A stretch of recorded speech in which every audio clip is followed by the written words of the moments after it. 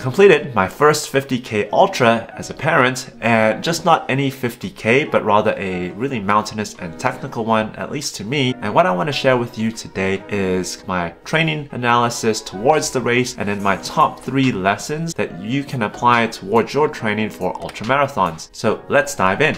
The race that I entered was the Montera 50k, which was held in Pacifica, California, and is a beautiful coastal town located south of San Francisco and close to the San Francisco International Airport. And the race consisted of essentially 2 mountainous loops that had a focal point of the only aid station and the start and finish line. Lesson number 1 is that mountain ultras have a lot of elevation gain and losses, and importantly, it's the downhills that can really wreak havoc on one's body by the impact on what is known as eccentric loading on the soft tissues such as the muscles, tendons, and ligaments. Being able to train not only for the uphills but the downhills as well can really help one adapt and become more resilient, so when the time comes for race day, one can descend a lot better and not have as much pain, and also take advantage of the free speed one can get on the downhills. A recent scientific review highlights that the most effective means to adapt to downhill running is, well, being exposed to downhill running during training. A bit of an obvious solution, yet the authors do say that one shouldn't really specifically have a training session for downhill repeats because that kind of increases the risk of injury compared to uphill repeats. And that they do point out, however, that when you do have a single session of downhill and uphill, that the downhill adaptations last for about 4 weeks. So with that in mind, having your biggest training run in terms of elevation profile is probably best to have had 4 weeks before your intended race. That way you can maximize the adaptation and you can have sufficient time to recover and taper towards your race. So what I've read from coaches on this matter is to have one's weekly long training run consist of uphills and downhills that kind of emulate the elevation profile that one's target race has. And it's not so much that, for example, if you have a 50-mile race with 10,000 feet of elevation gain and then also 10,000 of loss, to run a 50-mile training run with that exact same profile, although ideal if you're trying to be very competitive, but rather divide that total elevation gain and loss by the total distance, so that way you get a elevation per distance value that you can use towards your training runs.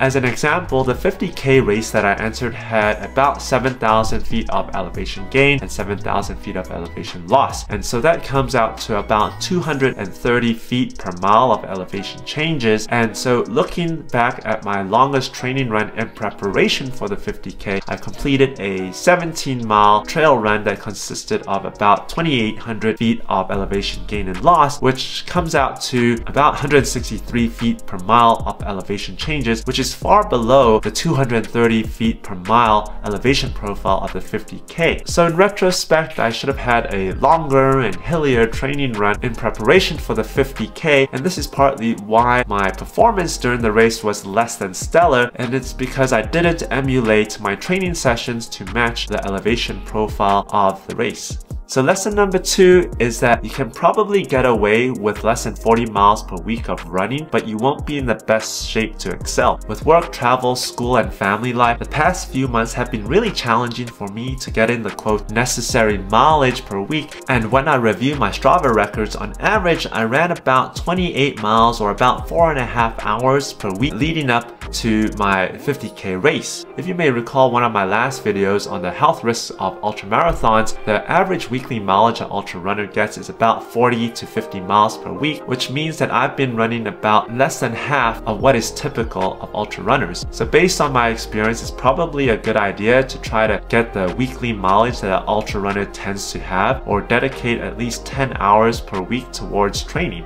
Lesson number 3 is adjust your expectations and set tiered goals. So long ago, when I signed up for the 50k race, I had this goal of finishing under 6 hours based on my training pace and my past experience. However, when I was driving to the race, I was reflecting on the past couple months and realizing that even though I might be able to finish under 6 hours, it might be better for me to adjust my expectations and my goal to be first and foremost to just finish the race within the time limit unscathed, and that if I were able to get under sub 6 hours, that it would be a cherry on top. So what actually happened was that the first half of the 50K I was on track to finish under 6 hours. However, as I went to start on the second lap, I started to notice that my calves, hamstrings, and quads were starting to cramp up and getting very fatigued, and so I had to really slow down. And by the end of it, once I finished the race, I finished just shy of 7 hours, far slower than the expected sub 6 hours. Interestingly, this positive split is commonly found in ultramarathons and less so in marathons and shorter distances, and there was a nice analysis done back in 2014 showing that in the Western States 100, the majority of ultra runners actually significantly slowed down their pace on the second half of the race.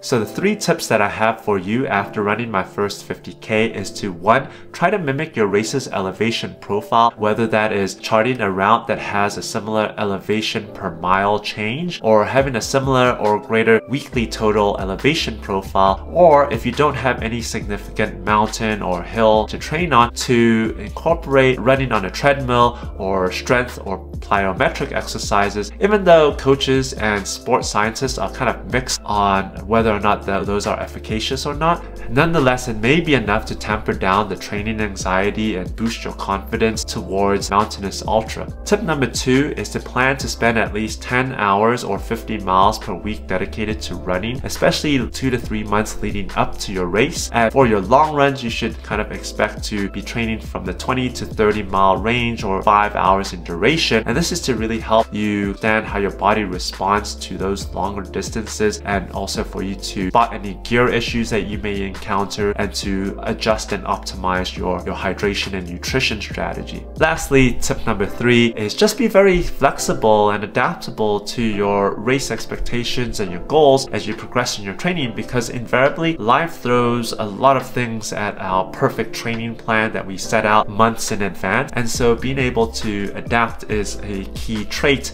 that will help you when you're also racing ultramarathons. As I have my first 100K ultramarathon in the next month, I'm trying my best to incorporate all these lessons into my training plan. However, I do acknowledge that most likely I won't be able to incorporate all of these, and so my expectation now for the 100K is to just enjoy the race and just to finish within the time limit. So these are the lessons and tips that I wanted to share with you today. I hope you found it very informative. If you've ran an ultramarathon before, how do these lessons sound to you? Does it resonate with kind of your experience, or what other lessons and tips do you have for other ultra runners? I look forward to hearing from you. My name is Brandon too. Thanks for watching, and I'll see you guys in the next video. Take care. Bye.